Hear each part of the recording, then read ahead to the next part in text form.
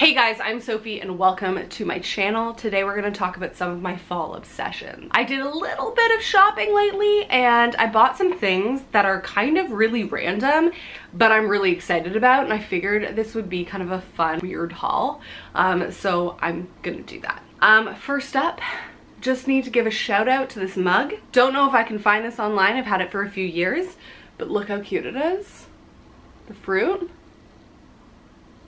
Adorable. My old boss and coworker gave it to me and now they're two of my best friends. Probably because of this mug. Okay, let's get into this. First up are these sunglasses. They could not be more 90s if they tried. And I'm obsessed with them. They remind me of like Friends 90s vibes and I just love them so much. I had seen this kind of shape, silhouette if you may, of sunglasses around and I really liked it and wanted to try. I'm not sure if it's the most flattering on me, but I truly do not care. I'm not really one of those people that completely abides by like whether or not something's flattering on you. If I like it, I'm gonna wear it. These ones I picked up off Amazon, so they were dirt cheap. I think they were between 10 and 15 Canadian. I liked this trend, but to be totally frank, I think it's gonna be fleeting. So I didn't want to spend much money at all, and I found these online. I liked them, I picked them up. So I will leave a link down below for the Amazon.ca link, and if I can find one on .com, I will. I've seen these around, I've seen other people buying them off Amazon, so I'm sure I will find them, but don't mind if I do. Okay, so next up is a candle. It is the Capri Blue Volcano Candle. So you can get this in Anthropologie, you can get this at other places. It is a very popular candle. I had one that I bought a few years ago. I just got the little size that time too, and I actually went to get the larger size, but they didn't have it left over. I picked this one up at the Bay if you're in Canada, but haven't been to an Anthropologie in a really long time, but I know that they usually always have the volcano candle in stock. The thing for me is that I always try and find like jars that I like, because Capri Blue tends to switch up. Like if you go to an Anthropologie, you'll probably find multiple volcano candles of different sizes in different kinds of like jars. So this is this one. It's super pretty. It's like this milky kind of white look. And when you light it, it kind of lets off light, as you can imagine, in like a really pretty way. So I'm a huge fan of this. Funny fact, I had originally heard about the volcano candle on, I think, YouTube vlogs, and I went into an Anthropologie to smell it for the first time. And I did not like the smell. I don't know, I usually go for kind of vanilla-y, musky, woodsy kind of scents. This one is not really that. I can't even describe to you the scent. What is it? Doesn't say. I can't describe the scent to you. I could look it up. Maybe I'll put the notes of what the scent is here. But I ended up buying it because the internet had influenced me, and even though I didn't like it in person, I bought it, which is very strange. But it was then that I learned that sometimes candles, when they actually get lit and you light like your room or your house with them, the scent is different from when you just whiff it in the candle. I don't know if that's just because the scent's like in a larger proximity of space or something, but I loved the scent in my apartment, and now I know that I like it, but at first smell, didn't love it. So super random, but I got the small size because it's all they had. I really want to find a larger one, so I think I'm going to go to Anthropologie soon and see if I can find it. But yes, this candle. Next up is a fragrance. So it's actually empty almost, but this is the Maison Louis Marie No. 4.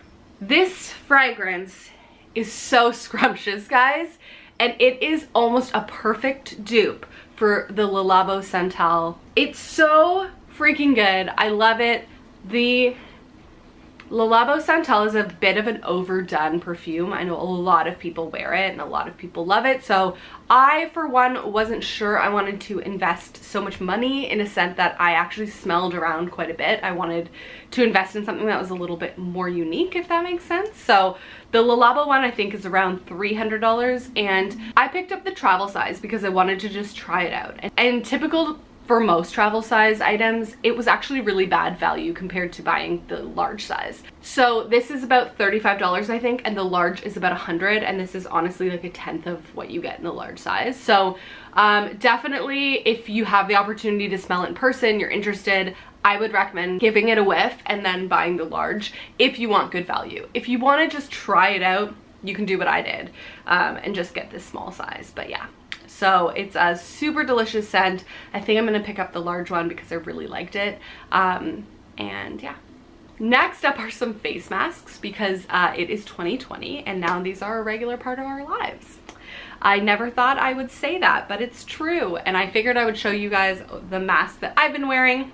So first up is this guy. This is a white, I believe, linen one from Etsy. I'm just going to show you up close because the actual, can you see? It's like multicolored stitching, and the stitching actually has a sparkle to it. I don't know if that's coming across on camera.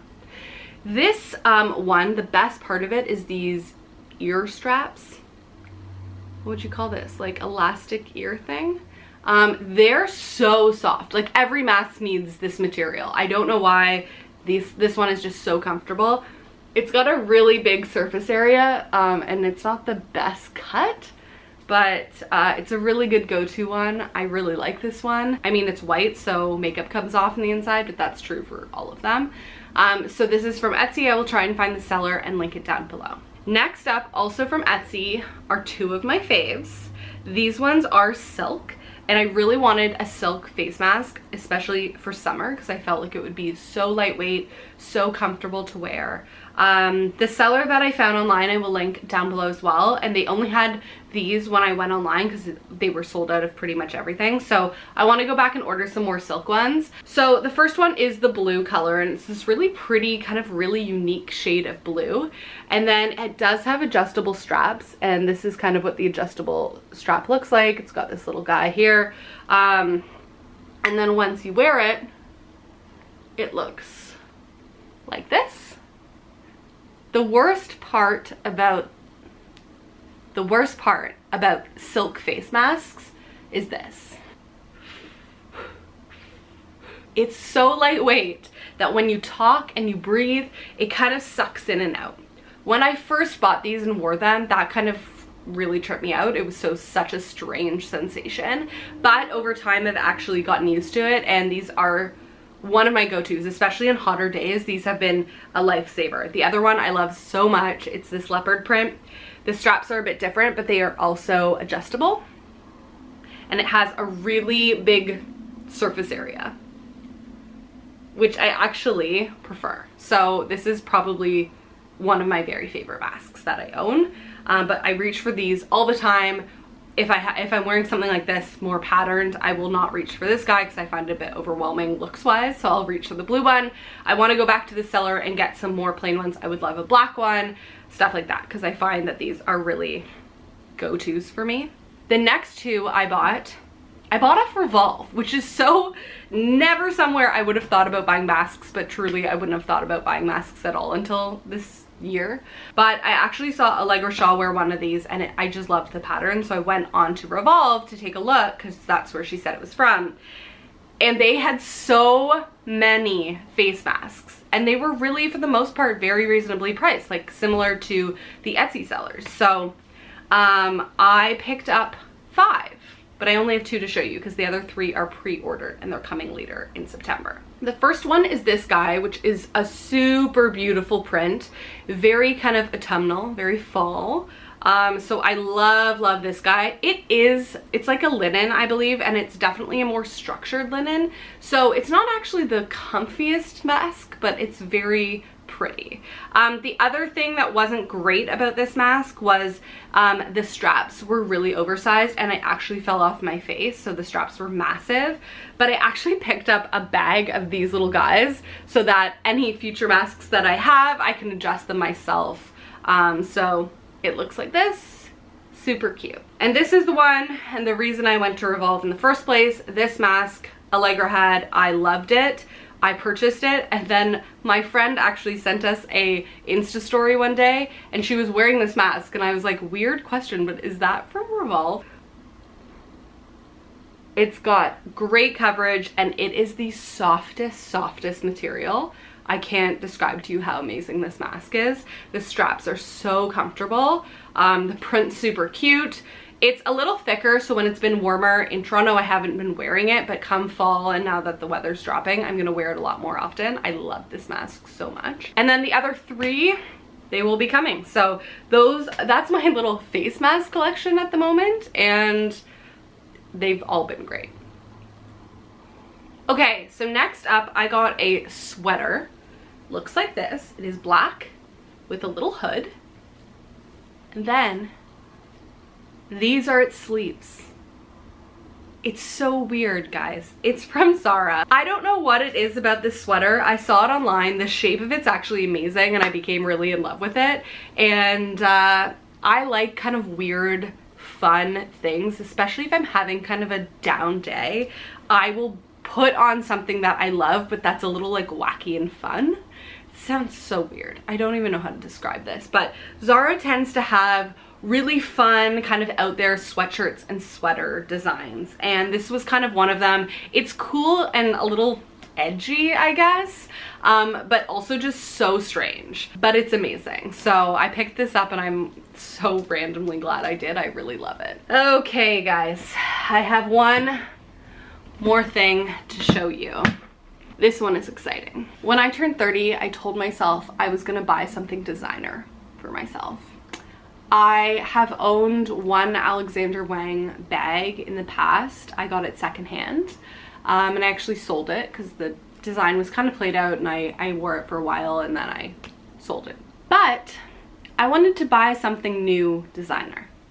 This is not everyone's cup of tea. I totally get it. A lot of people will be like, you did what? Why?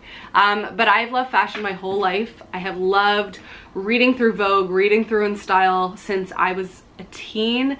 I have dreamed of having a few like designer investment pieces in my wardrobe my entire life.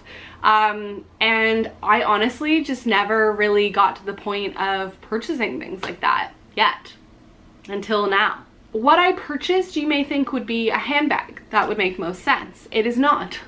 I purchased something people would think, why on earth would that be your first designer piece? But I have a reason. First and foremost, it's something I had my eye on all of last year and was always sold out. I looked online everywhere. And then a few months ago, I ended up looking on Farfetch and finding a pair. And I decided I was just gonna do it. So, really random, but I bought the patent Chelsea Monolith Prada boots. Here they are in all their glory. Oh my god. Here they are. They are these patent platform chunky Prada boots. I'm in love. I'm truly in love with these boots. Last year I saw them on Instagram a lot. A few Instagram bloggers I follow had them, and I just saw them being styled with going out outfits, with casual outfits, literally with sweatsuits. Like, they went with everything and I was obsessed with them. So I picked them up. I purchased the boots because number one, I really wanted them, obviously. I'd seen them, like I mentioned, couldn't find them online, finally found them in the summer and snagged them. The other reason I bought those boots is they're much cheaper than a lot of designer handbags. And they, as I said, they go with like every kind of outfit. So I knew that I would get a lot of use out of them, a lot of wear out of them. Anytime I left the house, I knew I would wear them no matter kind of what my outfit was. I could wear them in the fall, all throughout winter, as long as it wasn't too snowy out. I could wear them in the spring. I could wear them kind of all over. So that's kind of the reasoning I went for the boots.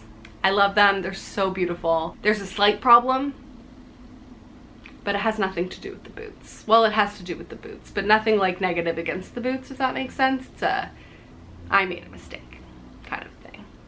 I bought the wrong size. It's really sad. But anyways, I'm gonna try and figure it out. But anyways, hopefully I will still be able to wear them as much as I am planning on. Okay guys, that is the end of my haul. I know it was super random, some transitional items into fall, but for the most part, it's just random things that I purchased that I love and I thought you might find entertaining. Thank you so much for watching. If you like this video, definitely give it a thumbs up. If you're not subscribed, I would love it if you would join the fam and subscribe to the channel. I am Sophie and I will see you in the next video. Thanks guys.